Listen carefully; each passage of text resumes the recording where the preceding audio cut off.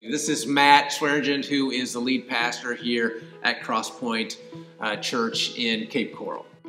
And we know each other from before. You were actually born in Ohio. Born and raised a Buckeye. Yeah, now OH. I-O. There we go. That's what we're talking about down here, all right?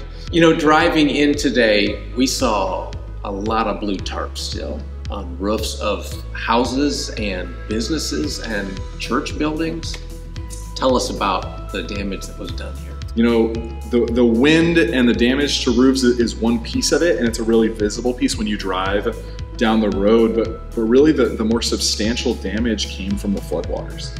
So many families had their homes start to fill up, and that is a situation where it's not just getting a roofing company to come out, you're ripping out everything. Gosh, I appreciate so much that you all are looking to make an impact to reach into the lives of families. As these families were moving back in, we helped these kids not just have a bedroom, but to deck it out. This isn't just we came in for an afternoon, we cut up a tree and we left. Right. This is an opportunity to have meetings and conversations and learn about that family and those kids, and then to get to serve them in a way that's specific to them.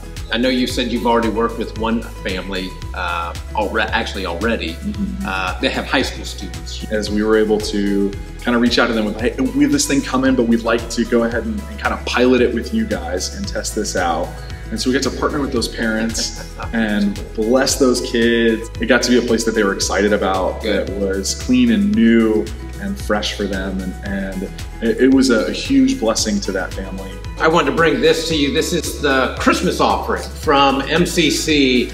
It's over $10,200. And so we really just want to be part of making a difference in the lives of kids here in this area. MCC, we are so grateful. We are so thankful for the way that you guys are being generous and living out that characteristic of who our God is. We serve a God who is incredibly generous, and so thank you for living that out. We're so excited to be able to continue to serve families here, and thanks for making that possible.